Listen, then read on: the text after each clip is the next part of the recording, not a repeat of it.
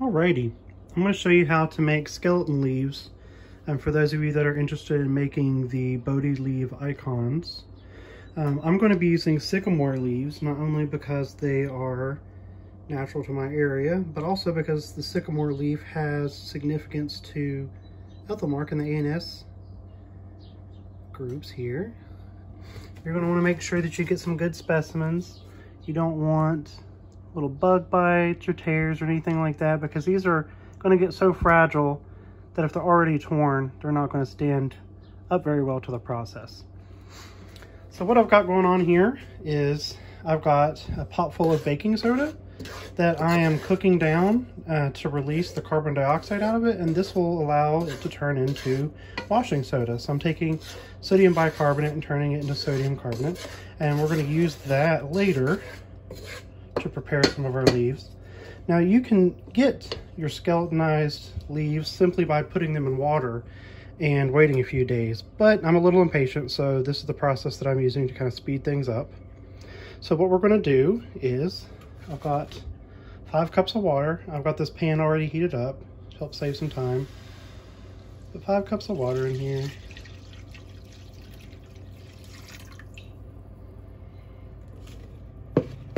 Now, as well as the sodium carbonate, you could also use borax, which I've got here. And you only need a tablespoon of it. I'm just going to eyeball it because this isn't exact, a little bit more than a tablespoon, but it's not an exact science. It's there to help it get softened up. So you want to stir this right away. And like I said, it helps if the pot is already warmed up a little bit, because this helps that dissolve. So borax isn't actually too chemically different from sodium carbonate. It's just, I think the pH is a little different. It's probably actually milder. It might help the leaves from breaking down too quickly.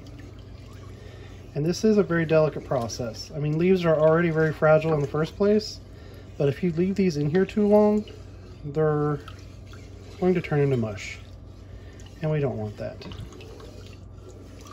So now that you can see, this is mostly dissolved. What you're seeing, these lines here on the bottom, is just kind of the liquid, little air bubbles from it being heated up already. But this is nice and stirred in there. We're going to get our leaves. I've already cut the stems on these, that way they'll more easily fit into the pan. And just drop these in there. We don't really want to crowd them. I'm going to dip this in here a little bit, just to help it get some coverage.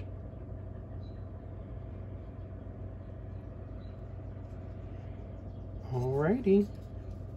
And I'll turn that just up a bit. Once this actually starts boiling, you'll want to turn it down. You don't want it hot. You just want that sodium carbonate, or in this case I'm using the borax, to work into the leaf. And we're only going to leave it boiling for about 30 minutes. So I'm going to go ahead and set a timer. Pardon me while I lean over here. 30 minutes. And once that's there for 30 minutes, we will come back and I'll show you part 2. Alrighty, and we're back.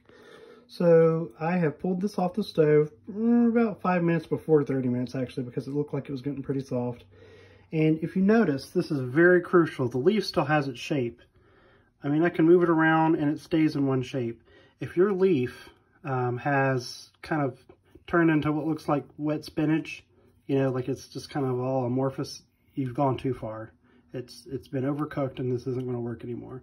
So you want to make sure that it's been on there long enough to get tender, but not so long that it's lost its shape. Now, I've taken this off the stove, and this, I didn't time it, but I wanted to let this get down to room temperature. If you can see here, I'm grabbing the pot, it's not burning my hands.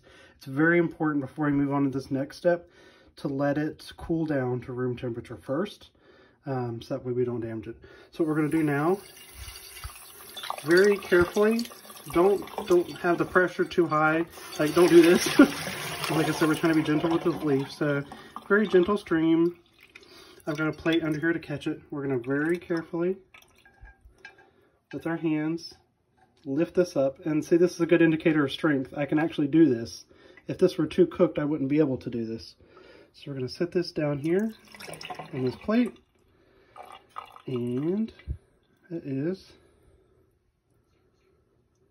I'm going to gently rinse that off.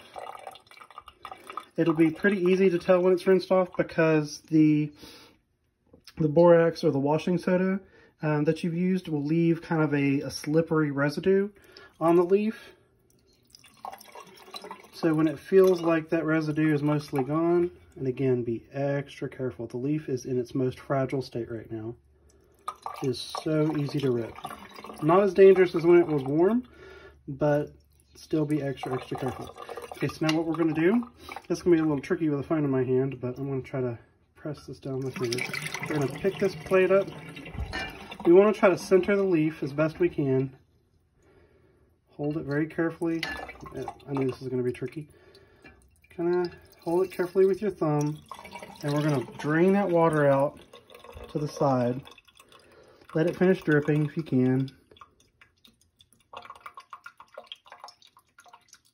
And we're going to let this air dry.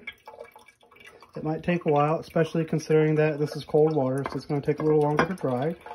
But once this is pretty much dry, then we'll come back on for part 3. Alrighty, now that our leaf is mostly dried, I took just a little bit of the cooled water that had the borax in it, because I found that it helps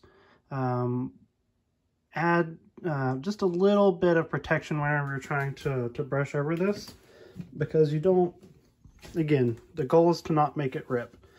And sometimes if it's a little too dry, the stuff may have a problem coming off. Now you can see here, it looks like I ripped it, but I haven't.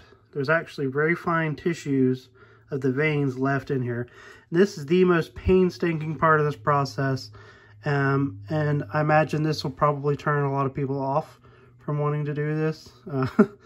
Unfortunately, there's no good news that I can say about this part. Even if you were to go the traditional route of letting this sit in water, this is still the most important step.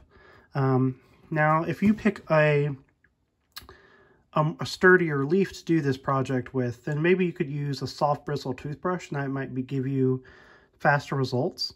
But because I'm using such a soft leaf, if I go too quickly on this, or if I go with a brush that's too rough, it's going to completely destroy this.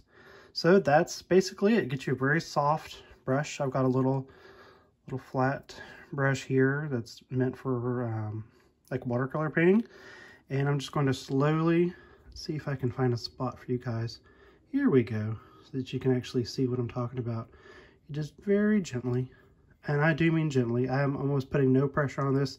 Almost like I'm trying to apply watercolor onto a canvas. Maybe even more gentle than that, because like I said, I can feel the tension of this brush pulling and tugging on the leaf.